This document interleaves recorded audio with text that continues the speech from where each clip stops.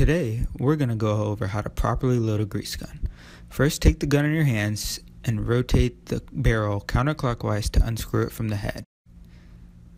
Then, put the head down and we'll get back to that later. Next, you're going to pull the follower rod all the way back and make sure that it's securely snug so that the follower and plunger are all the way back into the barrel. Next is the grease cartridge. Here's the plastic side and here's the cap side. You want to always make sure that you're storing your grease cartridge capsized down so that gravity does not create air bubbles. Next, we'll take the cap off, put that open side into the barrel, and make sure it's securely fit down there. Go ahead and pop the top, and sometimes you'll have grease onto the cap and you want to make sure you get that into the barrel.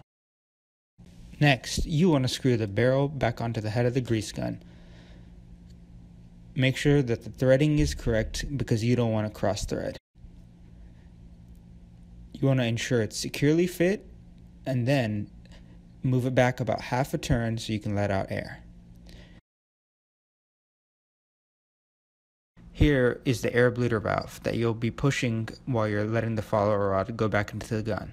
Go ahead and engage the follower rod so that it starts moving back up into the barrel while pushing the air bleeder valve.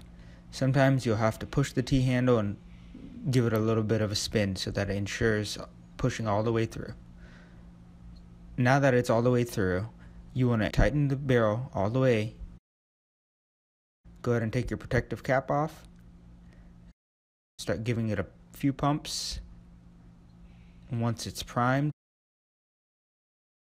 you're ready to lubricate. That's how you properly load a grease gun.